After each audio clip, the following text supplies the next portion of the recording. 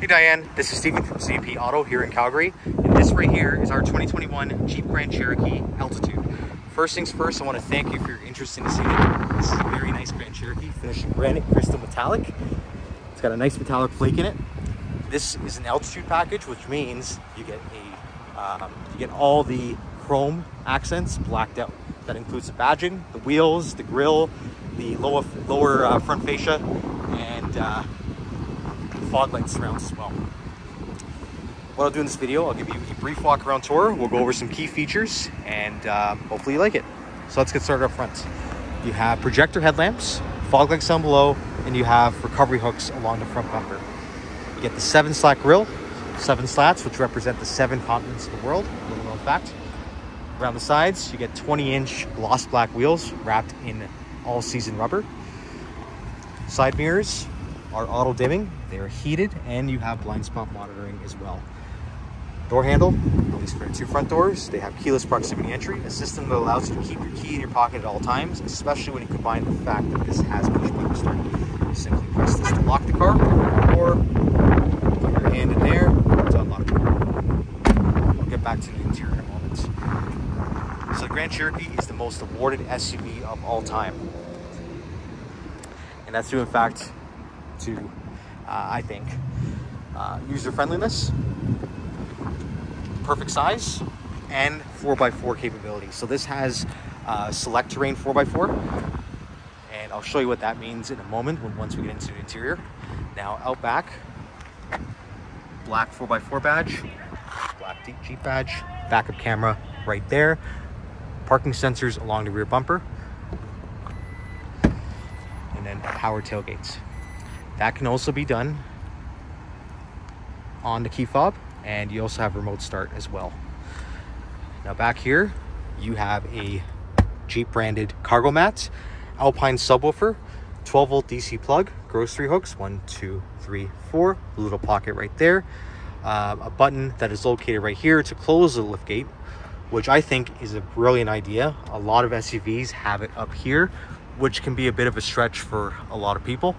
It's nice to have it right there, but it's hard to get used to sometimes because my vehicle has it up in this location, and yeah, I'm always reaching for there whenever I get into a Grand Cherokee. Anyway, I have tie downs, and then below the floor, something else I really enjoy, you have a full-size spare tire with your jack as well.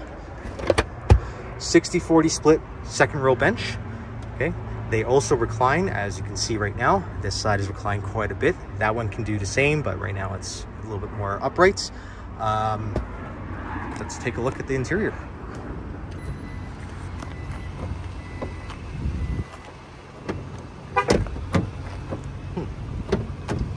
Oops.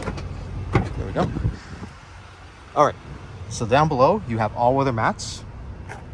The seats on this are going to be perforated suede with leather outboards. You have a center armrest with cup holders. The center console is going to have AC vents, and down below you have a 3-prong household plug, which comes in handy. Now up front you have power operated seats, or driver's seat, with power lumbar supports, power mirrors, door locks, and mirrors, as you would expect. The odometer at the time of this video is 23,465 kilometers.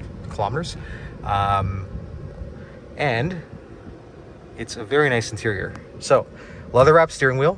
It is also heated. You have controls for the digital display in the center, which can display all sorts of things from digital speedometer, your tire pressure, auxiliary temperature gauges, fuel economy, of course, trip computers, your audio, whatever you're listening to at the moment, and a whole whack of other information. So that's great. To the right of that, you also have another screen. This is an 8.4-inch infotainment screen. It's a touch screen.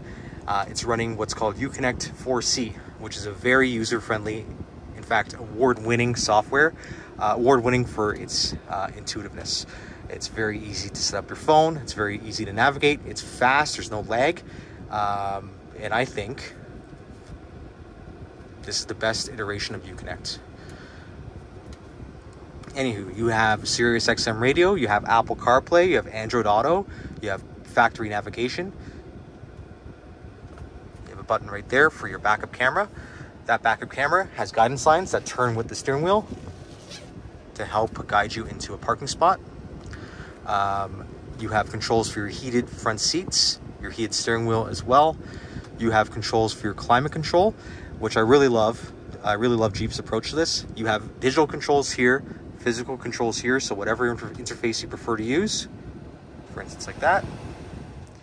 I can do it like that. I can slide my finger.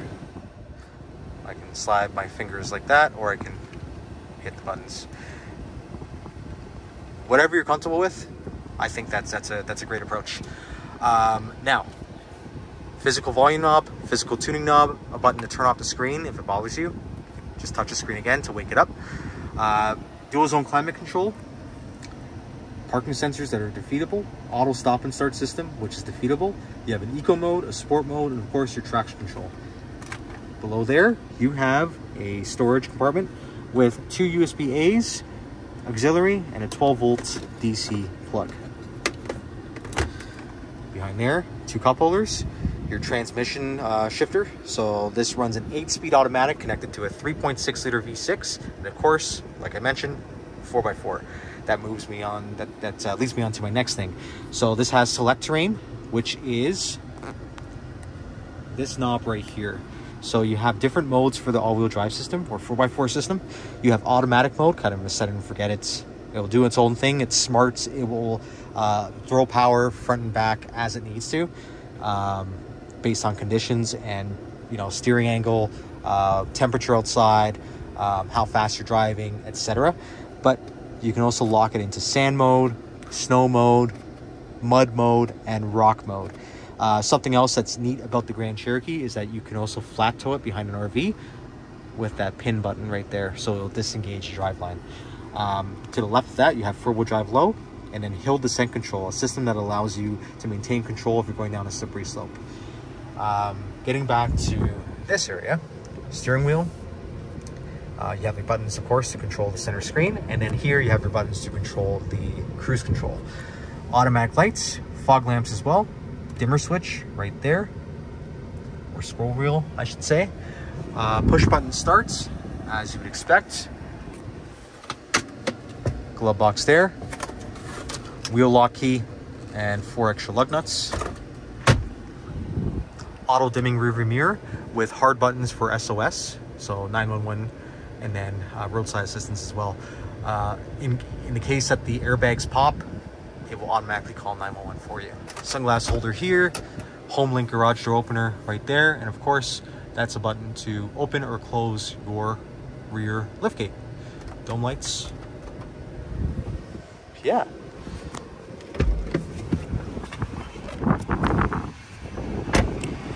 Anyway, I think that pretty much sums it up.